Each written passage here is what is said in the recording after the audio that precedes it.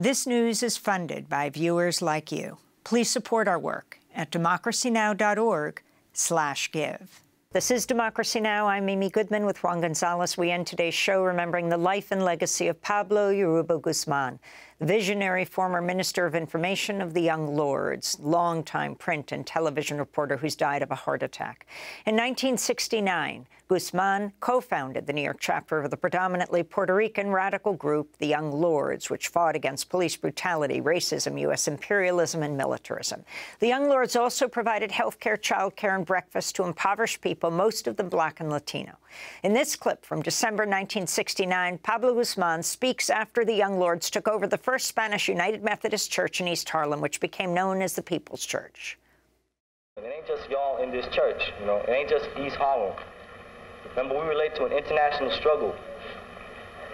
So it may sound ridiculous, but this all links up to what's happening from Vietnam to Puerto Rico to Watts. Don't ever forget that. That without you here, see, our children have had it. What you do here today, and what you do after you leave this church, no matter what happens, whether we get busted, or whether we have to walk out, either way, it's still a victory. Whatever happens on after that is going to be important for the fate of the world, because we're in the belly of the monster. And people all over are waiting for us to take care of business. Now, I don't like people to be too optimistic, because I'm kind of a pessimist, you know. But remember that no matter what happens, one way or the other, we have won. We have a victory here today. They can never take that away from us. Everybody here, go out, and you go out proud no matter what happens. But this church is ours. This is a people's church. That's Pablo Yoruba Guzmán speaking in 1969. In addition to being joined by Juan, who co-founded the New York chapter of the Young Lords with Yoruba, we're joined by Johanna Fernández, the author of the award-winning book, The Young Lords, A Radical History. Juan, why don't you introduce this?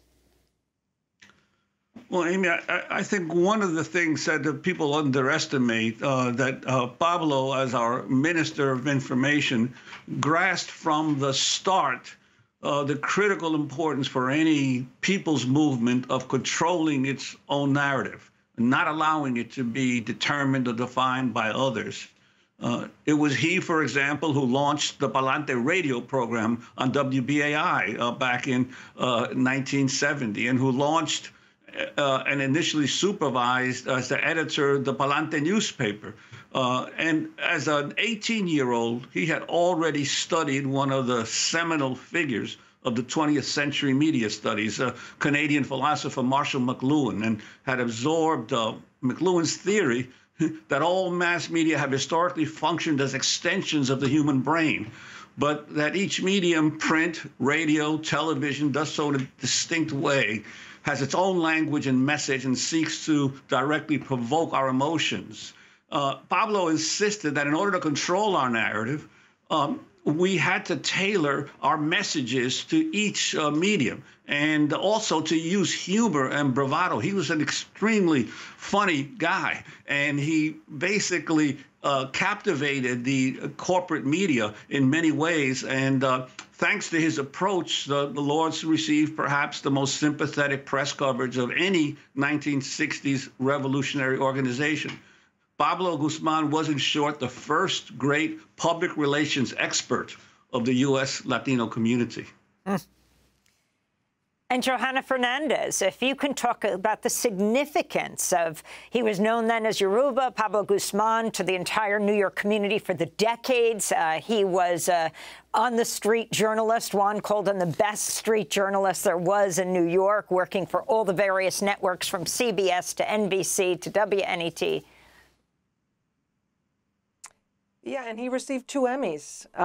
He was a street reporter, and he was bold, and he got his boldness from his experience in the Young Lords, that experience around the media theorizing what it meant to be an activist, to engage in creative disruption, and how to use the media to speak to a larger audience, right? Something that activists around the crisis in Gaza are trying to do today. But I think that Pablo got his pizzazz, his humor, from his heritage. His grandfather, Mario Palomino, was in Cuba when he enrolled and applied to the Tuskegee Institute, the first institution of higher education for African Americans in Alabama, and got in and graduated after 4 years. So he was a man of color, a Black Cuban, who instilled in Pablo's father a sense of pride in being Black and Latino, Black and Cuban. Pablo's father took him to hear Malcolm X speak on 125th Street when he was 12 years old. One thing about Pablo was that he was one of the first Afro-Latino people in the media. Before the Young Lords emerged, when you thought about Puerto Ricans in the media or in the public sphere, it was light-skinned Puerto Ricans. And so Pablo brought to the Young Lords a theorization of race in Latin America. And he talked about the influence of colonialism on the psyche of the colonized and the oppressed, Latinos, who tend to deny their Blackness. And part of what the Young Lords did through Pablo Guzmán and others was to build common cause with Black Americans and accept and be proud of their own Blackness. This is a spectacular figure who went to China with a delegation of 70 radicals in 1971. Pablo Guzmán, that is. He was one of the people present at the formal announcement of the Rainbow Coalition initiated by Black Panther Fred Hampton in Chicago. And we can go on and on. There really is no time to talk about how significantly important he was as an actor in the history of the 60s. Juan, you have 30 seconds to wrap up, and then we're going to do this interview in Spanish after the show. Well, he was just a unique figure in New York City history, and the Latino and the Puerto Rican community. We're all going to miss him, and our condolences to his wife, Debbie, his children, and to his mother, Sally, who was always a big supporter and friend of the Young Lords. Well, Juan and Johanna, our condolences, and to the whole community about the death of Pablo Guzmán, Pablo Yoruba Guzmán. Johanna Fernández, Associate Professor of History at the City University of New York's Baruch College, also author of the award-winning book, The Young Lords, A Radical History. I'm Amy Goodman with Juan González for Democracy Now! Democracy Now! Is funded by viewers like you. Please give today at democracynow.org/give.